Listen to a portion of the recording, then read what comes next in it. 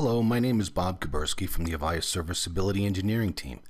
This video covers how to configure your mobile account on the Avaya 1X Communicator client. This feature is available on Avaya 1X Communicator Release 6.1 Service Pack 2 and above, and is supported if the client is integrated with Avaya 1X Client Enablement Services.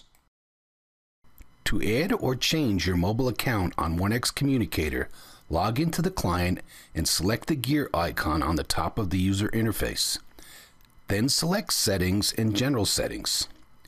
The General Settings window will open, and you will need to select Mobile from the Accounts category.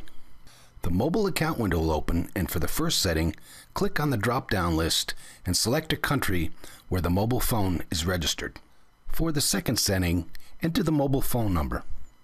Now make a selection from the next drop-down list for one of the supported mobile device manufacturers. Then select the mobile device type from that drop-down list. The next portion of the screen is related to the short message service or SMS address. Each supported mobile device has an associated Avaya mobile application that needs to be installed. These applications can be downloaded either through the HTTP server component of Avaya 1X Client Enablement Services or through external websites such as the Apple App Store or Android Market. The SMS address is the link to where the mobile application is located.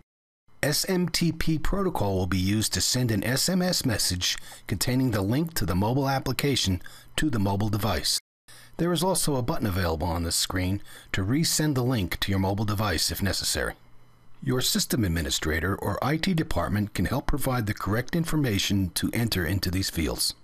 Finally, for security purposes, there's an option to delete an existing mobile device, and this can be used if a phone is lost or stolen. Once you've completed entering all the relevant information into these fields, select OK for the changes to take effect.